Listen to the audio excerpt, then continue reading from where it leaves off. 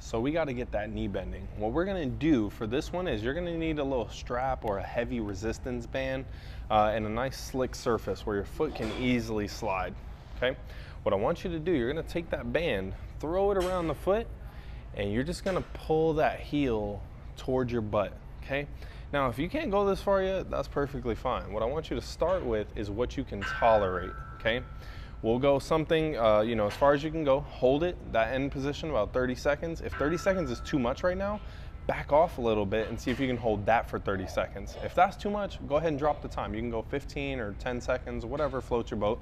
Doesn't matter too much, as long as you get that knee moving, okay?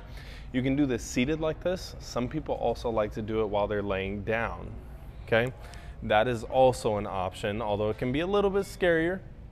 It still works, okay? The ultimate thing is that you just get that knee bending by any means necessary, okay? You can do this 3 to 4 times a day, as much as your knee can tolerate, but the main thing is just to listen to your body, okay?